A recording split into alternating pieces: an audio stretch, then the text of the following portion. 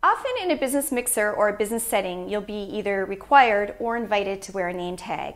A name tag shows you're professional and you're there for a reason. It's also a great way to help others to remember your name. When wearing a name tag, unless it's stated as part of a dress code or part of a uniform, the name tag is always worn high up on the right shoulder. And the reason for this is because when you shake hands with somebody, with your right hand obviously, the eye is automatically drawn up the arm to that area on the shoulder.